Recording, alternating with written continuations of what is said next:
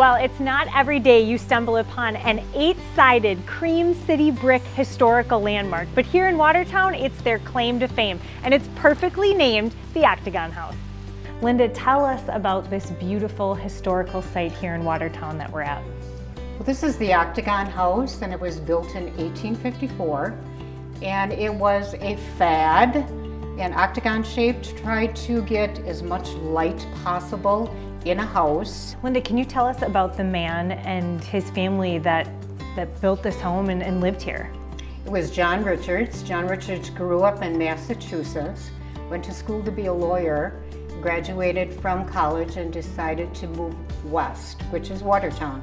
So he arrived here in the 1830s, and what he did is he just decided to build an octagon-shaped home, and that was completed in 1854. Outside of the house is Milwaukee cream, and they say he brought it over on an ox cart, paid 4 cents a thousand, and it has 57 rooms, they say.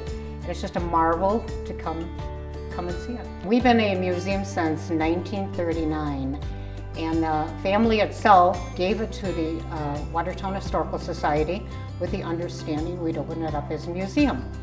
And we do have the Octagon House. We have the first kindergarten in the United States. We also have a Pioneer Barn, and we have a new Watertown History Center.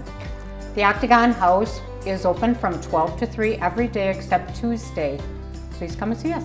And we only showed you just a snippet of this house, so it's a little teaser to get you here. Thank you so much, Linda. I'm Emmy Fink, and you're Buzzed Into Madison.